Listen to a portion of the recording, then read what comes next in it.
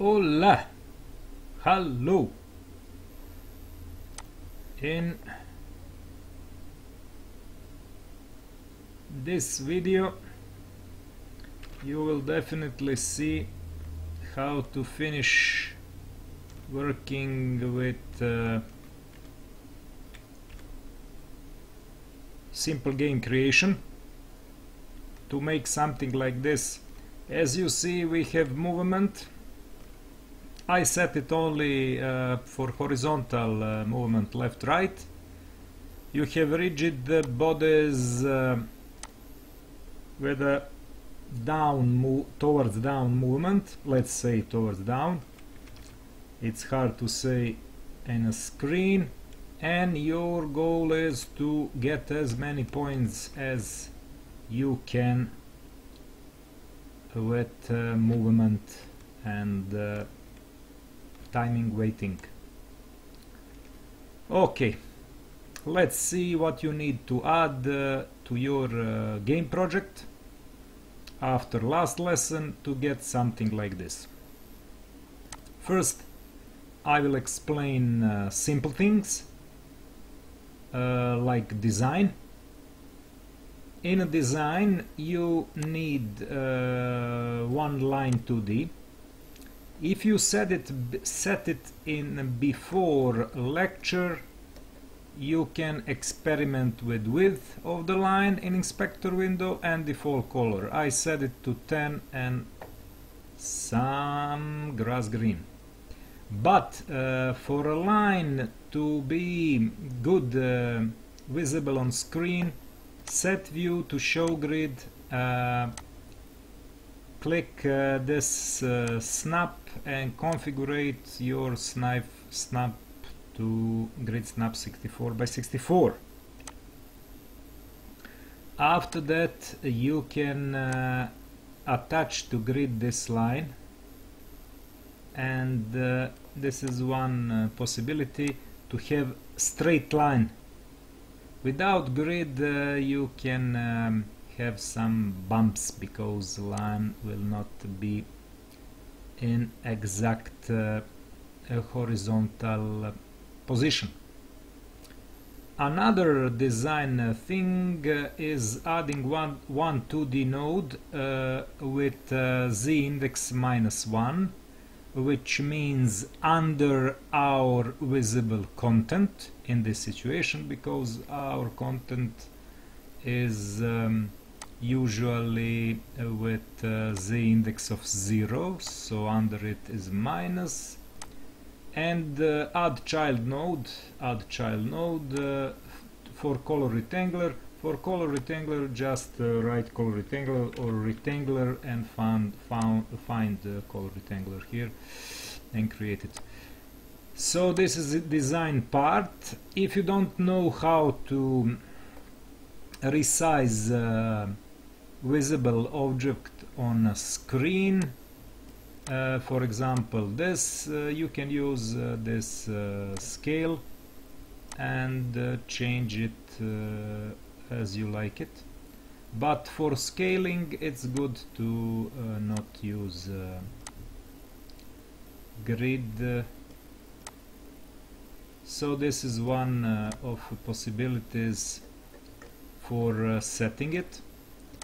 Other possibility is of course to use your transform. For example, scale.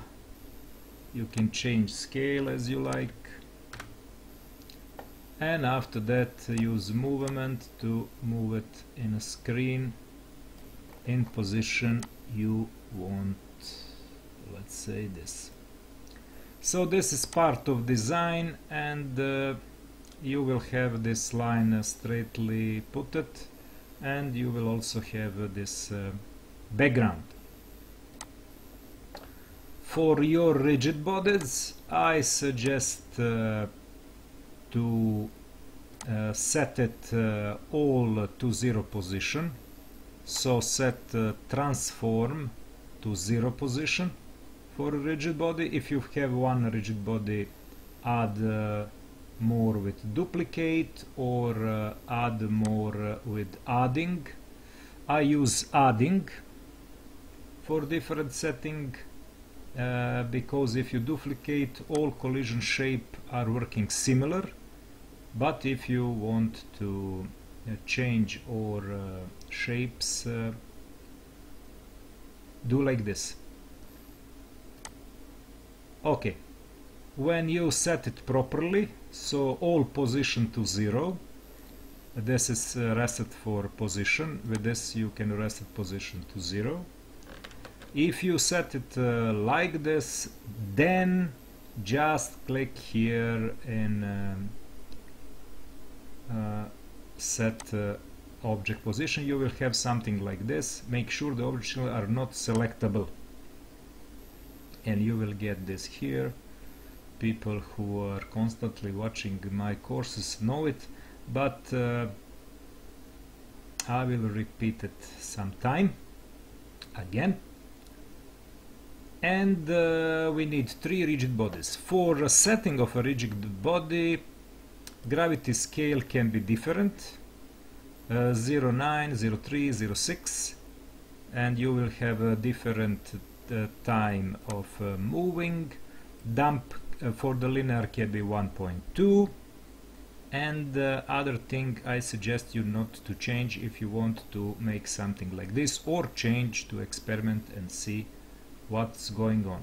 This is all for design and changings in a rigid body, and you will have this movement of the rigid body.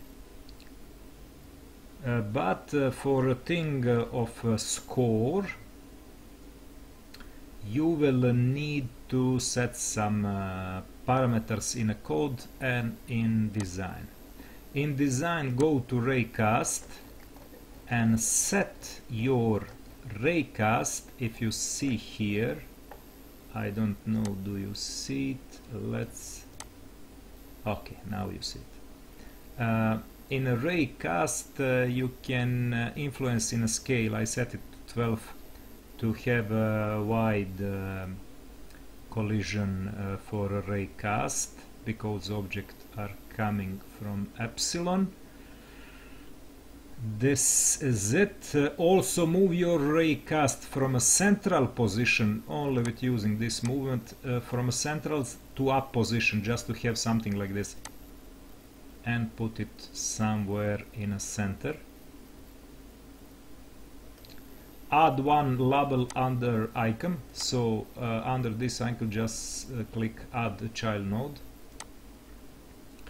and put one label under it, and then you can add few lines in code.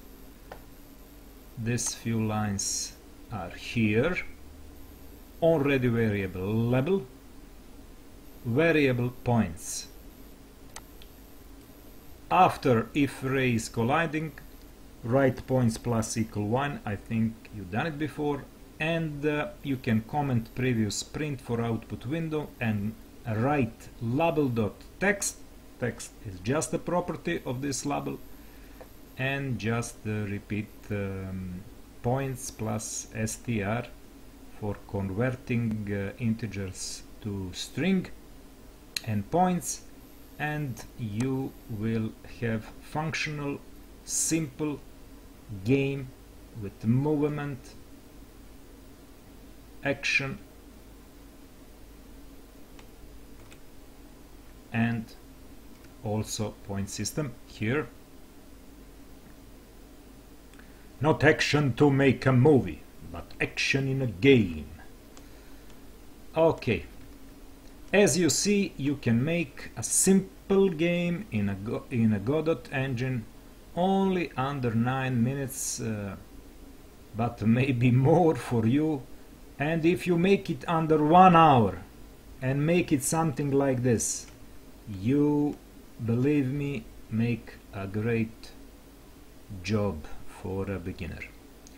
Also, I thank to all advanced students which are constantly listening my lectures. And as I say before, nobody use raycast with a sprite to make a game, but maybe in the future we'll use. Okay, bye bye.